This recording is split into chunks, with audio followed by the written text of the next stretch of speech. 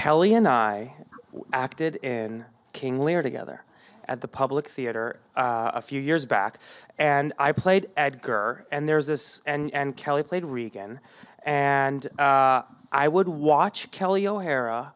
Seriously, I would watch you in like the little vom there with you and Enid Graham, and I would watch you guys. And I'm like, oh my God, Kelly's amazing, and I knew that Kelli was amazing, but I don't know if you knew this, but that was the first time I've ever seen you act.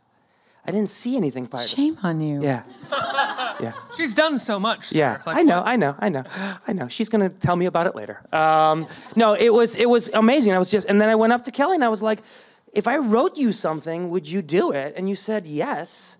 And now we have The Accidental Wolf. I mean, that's kind of how it all started. And then, it was amazing because Kelli is, obviously one of the great actors alive. And you can kind of write anything. You just take that.